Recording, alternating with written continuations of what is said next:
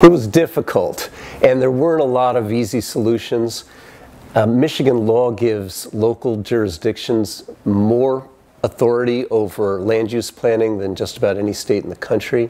And so creating a reasonable land use plan that moves development to where there's existing infrastructure is very challenging.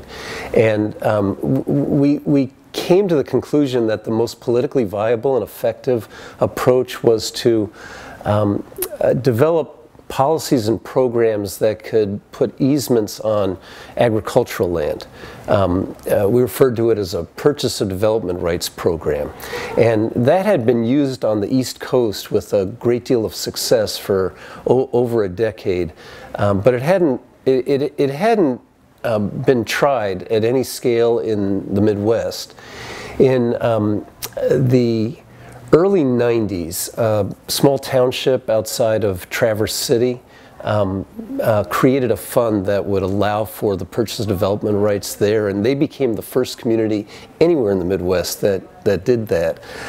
But it was just one township in a, relatively speaking, a small population center. In Washtenaw County, we looked at proposing something comprehensive that could address the loss of farmland in natural areas and the disinvestment in parts of Washtenaw County, which was actually pretty severe itself at that point. We brought a proposal. We brought a proposal forward to county leaders to create funds that would be used to purchase development rights and protect natural areas. In 1996, the county created a panel that explored the issue. They brought a comprehensive proposal to the County Board of Commissioners that the board put on the ballot in 1998.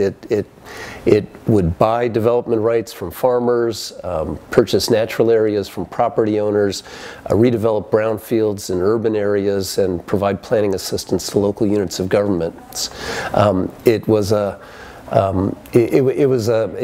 meant to be a comprehensive land use proposal for Washtenaw County that was unlike any that had been tried in Michigan or anywhere in the Midwest at that time.